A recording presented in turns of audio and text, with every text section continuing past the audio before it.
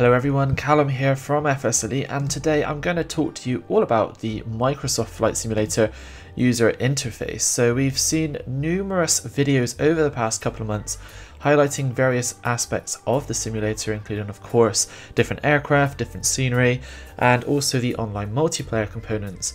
However, something we know that the community are very keen to see is exactly how the user interface will be when they launch the simulator. So stay tuned for the rest of this video and we'll take you through everything that they have showed off so far in our Microsoft Flight Simulator UI Overlook video.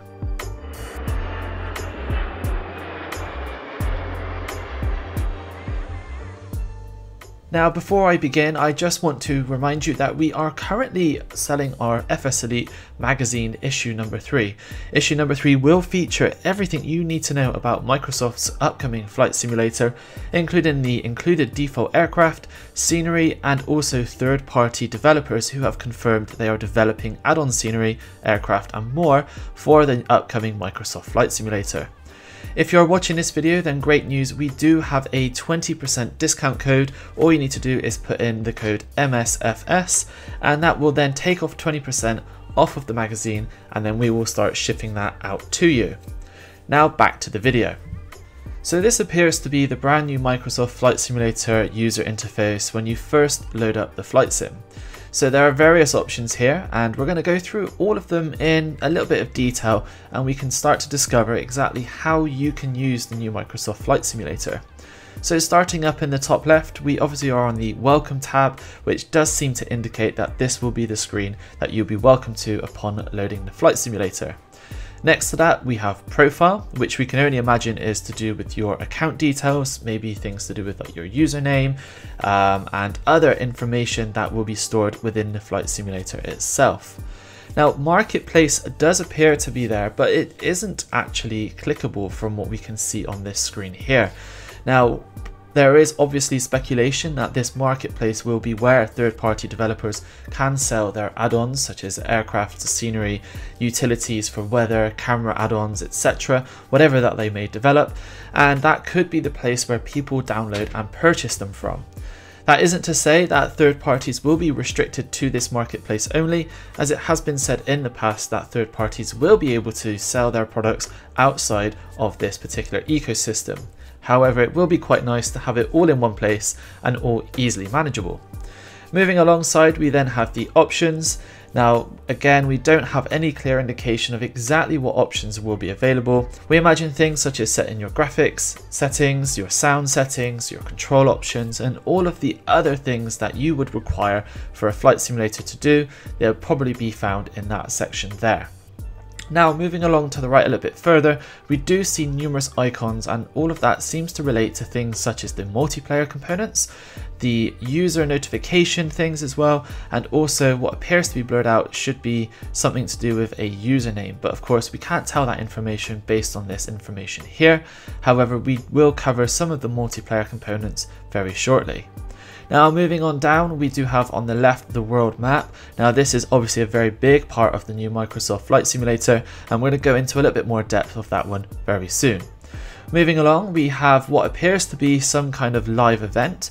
Now, we have heard in the past that Microsoft will be doing live events and challenges for the community, and this appears to be the place where people can click it. From our experience during the Xbox live event back in November 2019, clicking this took you straight into that particular scenario with everything loaded up. Now, in the bottom left hand corner, we have flight training. So this is learning how to fly the Cessna 152 in this particular instance. And again, probably similar to the live events, this will change on a periodic basis depending on what Microsoft want to do or even promote through their ecosystem.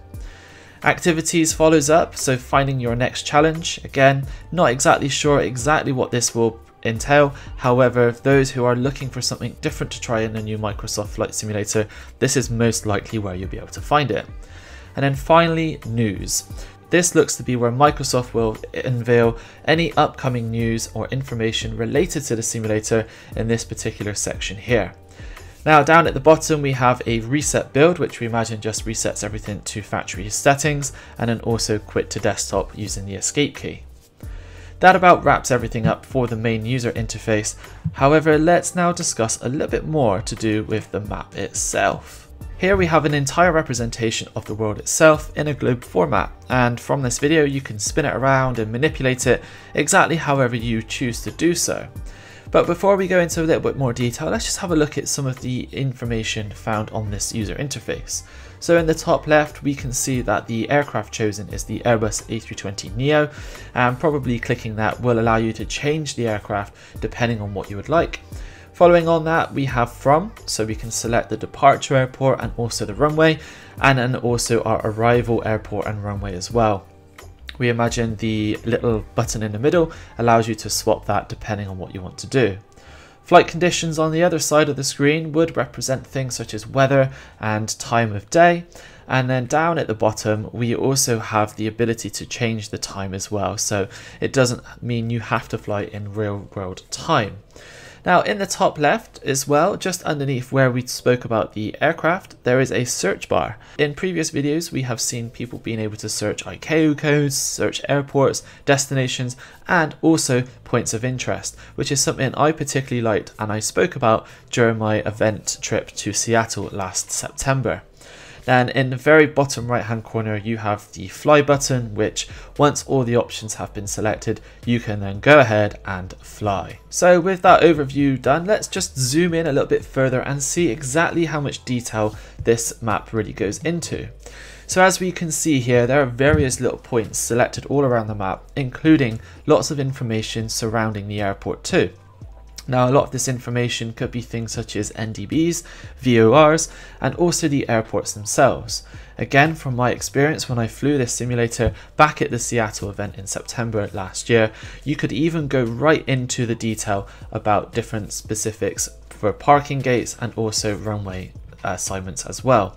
We can also see on this map other aircraft in the sky within the vicinity, and this is both multiplayer and also the injected traffic. Now if we come back out of the zoomed in view, we can see Microsoft has showed us some information about some of the filter settings as well. So we can change things such as the points of interest, so landmarks, cities, and also the navigation things as well, for airspaces, nav aids, and also position reports as well. This enables you to really go into detail about exactly what you want to appear on the map, or reduce it to a bare minimum map as well, entirely down to you. Now moving back on to how the world map can also be integrated with a lot of the data that Microsoft will be supplying with the new flight simulator, we can see here that the flight data will also start to mimic real world air traffic data as well. And we can see on this map here those aircraft moving in real time. Obviously this is probably sped up. I don't imagine aircraft do travel that fast. So speaking of multiplayer, let's have a look at the UI Microsoft shared with us for how you can set up your flights, whether you are flying with friends, on your own, or with other players around the world. So the top section is pretty much what we had previously in the world map page, so departure, arrival airports. However, going down we have some multiplayer specific functionality. So as they have mentioned in previous videos, you can fly online all the time with players from all over the world in any situation, and you just need to select the live players function. You can also choose all players and also off, so if you just want to fly with a group of friends, and then moving down you can then set whether you have live traffic, AI traffic, or completely off as well. And then the same for the weather, so you can fly with live weather, preset weather, or even custom weather. When it comes to custom weather, Microsoft did share some of that user interface as well, and you can select from a range of different presets, and then also you can adjust things right down to where clouds are in the sky at certain heights, the type of clouds, and also things such as the snow depth, the aerosol density, precipitation, and also how much lightning is in the sky as well, if you're really looking for some of those challenging flights. So continuing on with multiplayer, we did mention earlier on the right hand side there was a selection of boxes, and they were all to do with groups and also your user notification settings as well.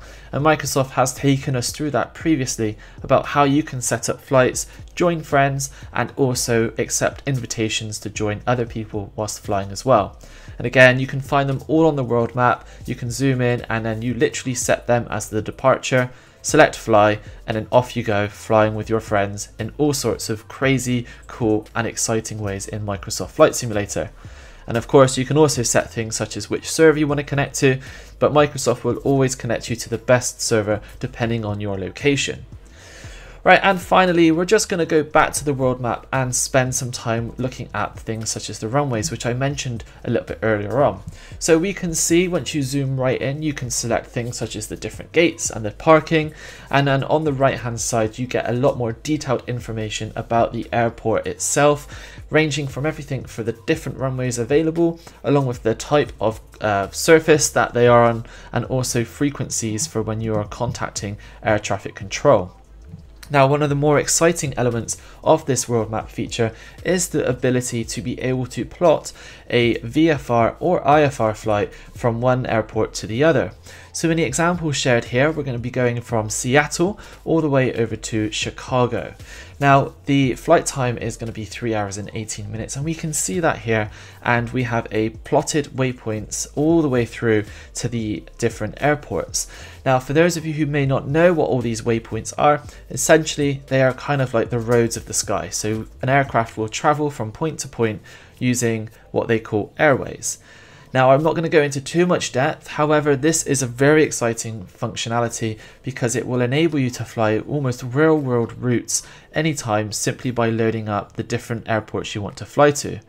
You will then be able to see all of those waypoints, including a detailed log page as well, and also you can do things such as removing different waypoints, setting things as the arrival or departure all along the way as well.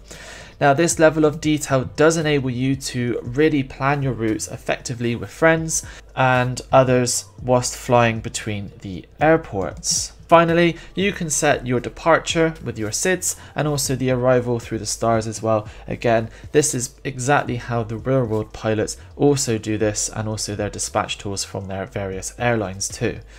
Now, that about wraps everything up for this video. As you can see, there is still a lot more to discover about the user interface for the new Microsoft Flight Simulator, but hopefully this video has given you a slight insight into what to expect once this product releases later this year. As a reminder, you can still pick up our FS Elite magazine issue number 3 from our website and use the discount code MSFS to get your 20% discount right now. That's it from me for this week. Thank you very much for watching, and we will speak to you again very soon, and we have a lot more video content on the way. So be sure to like this video, subscribe and hit the notification bell, and we'll be sure to make sure you are the first to be updated with any upcoming content for the new Microsoft Flight Simulator.